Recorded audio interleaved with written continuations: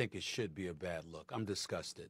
My heart goes out to my brother Steve Wilks because he keeps getting screwed over time and time and time again. Arizona, Carolina, here he is in San Francisco.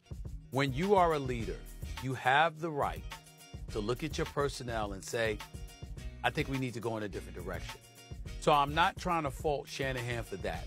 I'm just sick and tired of folks getting certain chances that other people don't get. Kyle Shanahan has been an offensive coordinator in 3 Super Bowls. All 3 he's lost. And once again, you got a double-digit lead in the Super Bowl, and you still can't win a game, but Steve Wilks is out of a job, but you keep yours. How about you need to be better, Kyle Shanahan? How about you need to be better? But it just amazes me how certain guys get to hold others accountable when they themselves have wet the bed.